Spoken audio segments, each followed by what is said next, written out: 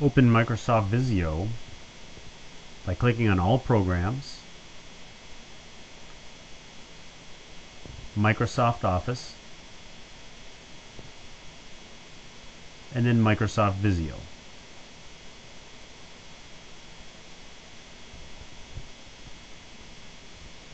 Open an engineering template and then click on either process flow diagram or piping and instrumentation diagram. A page will open. You'll see that it's bigger than conventional paper, and you'll want to shrink that down. Click on Print, Preview, and then Page Setup. Click Landscape, and then on Page Size, turn that to 11 by 8.5 inch paper. Hit OK.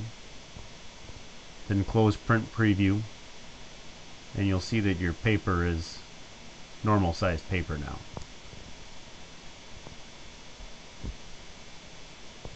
There's a lot of symbols already, and there's more if you click More Shapes,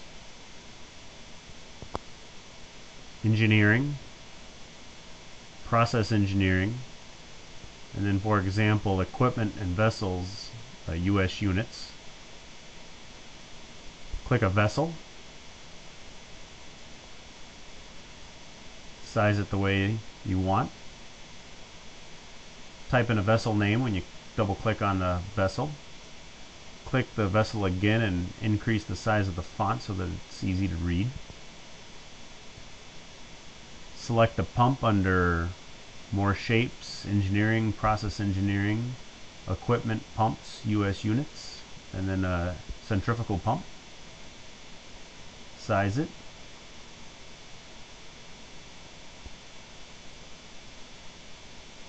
Select it.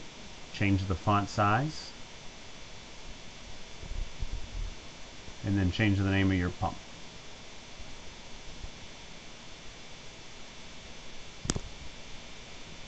Add a pipeline. You can change the location of your symbols by clicking on the yellow diamond.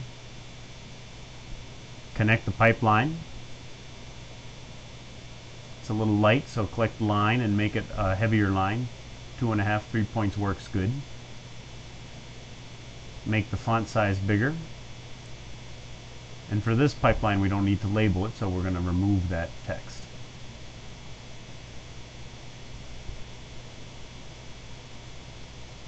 Copy by right-clicking and clicking Copy. Right-click again and Paste. And then drag your pipe where you want it. Drag your label where you want it. Double-click. And then add your label.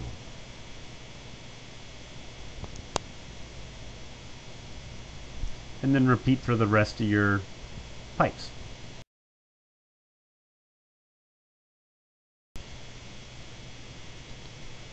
Next up is to add a title block to your drawing by clicking on the Text tool.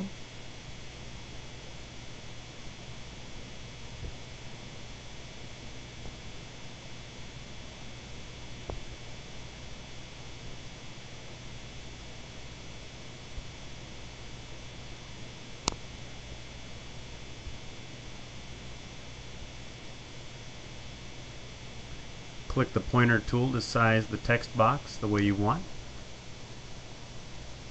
Select it again and change the font size. Double click in the box to highlight the text so that you can add your name and the date.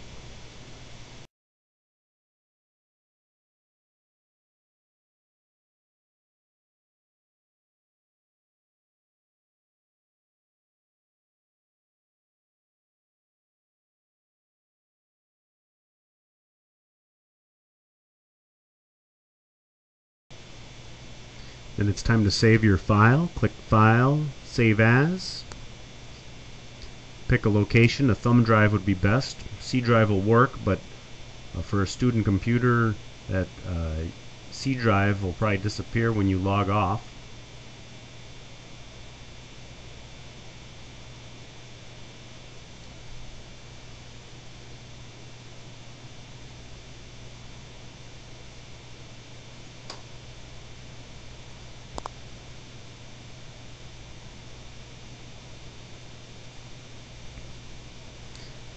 This will save it as a Microsoft Visio file. Save it again as a JPEG file. It's just a picture format.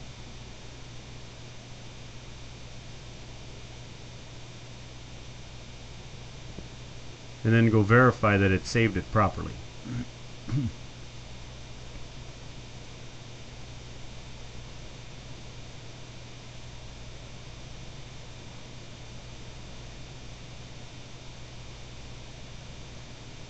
There's the JPEG file, and it worked good.